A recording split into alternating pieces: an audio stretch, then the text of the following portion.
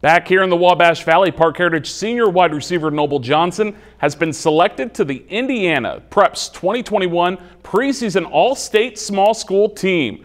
Johnson's numbers after 3 seasons at Parke Heritage jump off the page.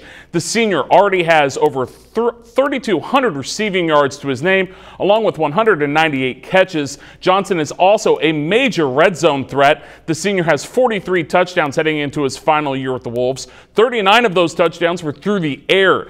Let's just examine Noble's stats from last season. In just 8 games, Johnson averaged 18.7 yards per reception, finished second in the state for the second straight year with 1,213 receiving yards and averaged a state-high 151 yards receiving per game. You can catch Johnson and his Wolves in action August 20th as they host Seeger.